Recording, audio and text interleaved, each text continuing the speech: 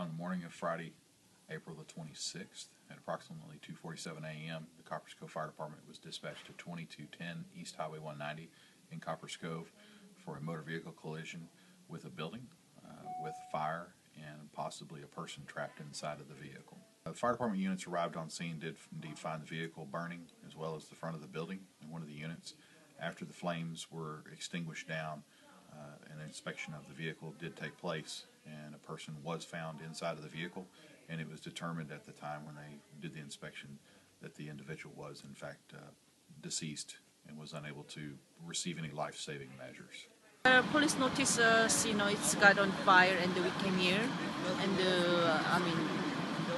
kind of building across the 190 insurance company, some cars stuck inside, and that's on fire. And it looks, we haven't been able to look inside, but 2 windows are melted out, and it looks like around the front door there's like a lot of smoke damage.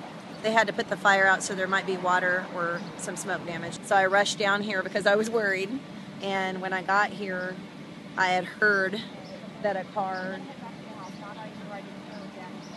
somehow hit over here, went airborne, flipped once, landed on the porch in front of this insurance place on its side with the driver's side up and caught on fire.